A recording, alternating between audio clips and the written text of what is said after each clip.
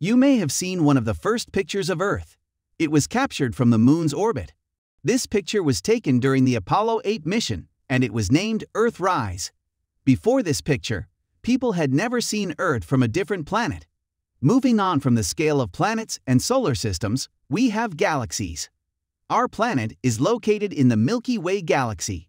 According to a 2016 study, there are over 2 trillion other galaxies present in the observable universe. The closest major galaxy to the Milky Way is the Andromeda Galaxy. Now imagine, humanity invents some way to travel to Andromeda Galaxy in the distant future. How would the Earth look like from a galaxy that is 2.5 million light-years away? Well, let's find out. Before we continue further, be sure to subscribe to our channel. That way, you won't miss our weekly videos. To understand this, we first need to get an idea of what light years are. A light year is the distance that light can travel in 1 year.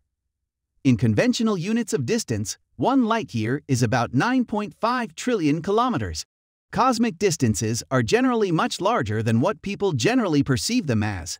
Let's try to understand the relation between the distance light has to travel and the time it takes to do so. The speed of light is the fastest known speed in the universe. In theory, nothing can travel faster than the speed of light. When we think about it, the speed of light seems like an unachievable dream. But when you talk about interstellar distances, it is not that impressive. Light travels at a constant speed of 300,000 kilometers per second. With this speed, it can go around Earth about 7.5 times in 1 second. The speed of light may seem very fast. But when you talk about interstellar distances, the speed of light does not match our ambitions to explore the universe.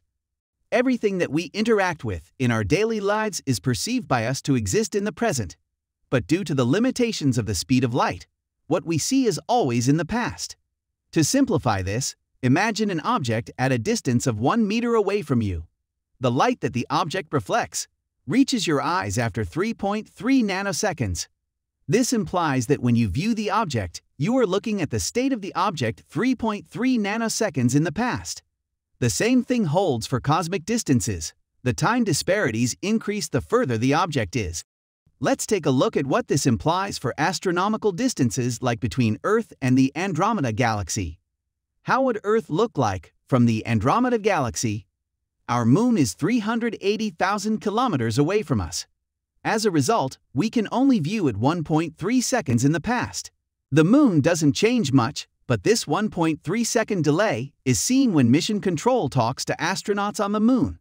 Radio waves travel at the speed of light, so a message from mission control takes 1.3 seconds to get to the Moon, and even the quickest of replies takes another 1.3 seconds to come back. For a distant planet like Mars, we can only see its current state with a 14-minute delay.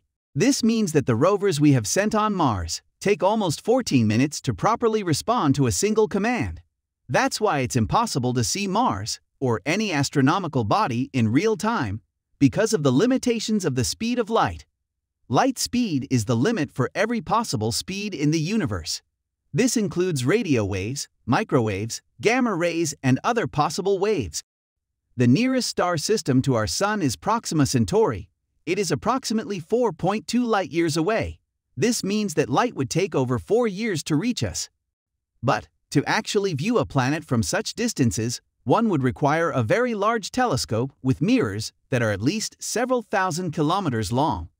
From Proxima Centauri, if any intelligent life had such a technology, they would be able to see Earth about 4 years in the past.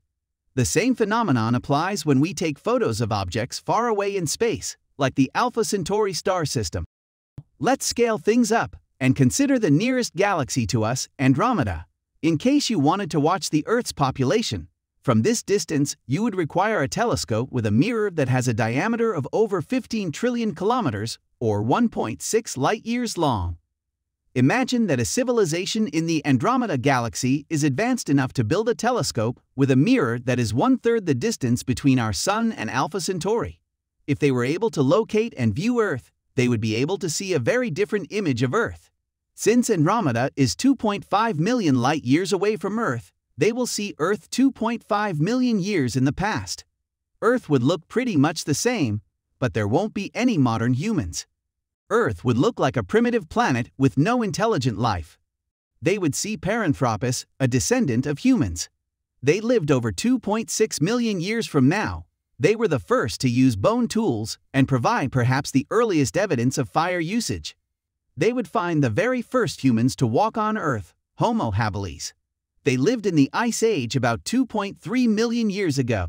They will also encounter one of the most dangerous tigers to ever live on Earth, saber-toothed tigers, which went extinct over 2.5 million years ago. Obviously, the hypothetical advanced civilizations viewing us from the Andromeda Galaxy would not see any signs of modern civilization or the advances we have made as a society over the span of several million years.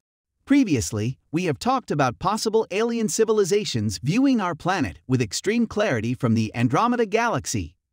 Now, let's take a look at how we perceive distant bodies.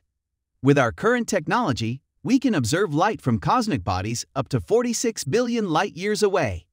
There are several cosmic bodies further away, whose light hasn't reached us yet and is still on the way. In the distant future, our visibility would increase to 61 billion light-years or more with technologies like the James Webb Telescope. This also implies that there could be advanced civilizations or life forms that have evolved as of now, but we can only see the empty star clusters and galaxies with no signs of existing life. We are only able to view the long-past state of objects at distances this far. There could also be radio signals from civilizations trying to contact us, which are still on the way. Observing distant objects in space can be perceived as looking back in time itself. This happens because light is not infinitely fast and has a limited velocity at which it travels from one point to another. The effects of this phenomenon can be seen clearly in the case of how Earth would look from a distant galaxy like Andromeda. At such distances, you are only seeing how the object used to be, rather than what it is now. Strictly speaking, when telescopes look at the light from distant galaxies, they are not literally looking back in time. The past no longer exists, so no one can directly look at it. Instead, the telescopes are looking at the present-time pattern of a beam of light.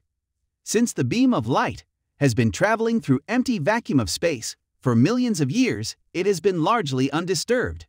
Therefore, the present-time pattern of this beam of light is the same as the pattern that it had when it was first created by the distant galaxy millions of years ago.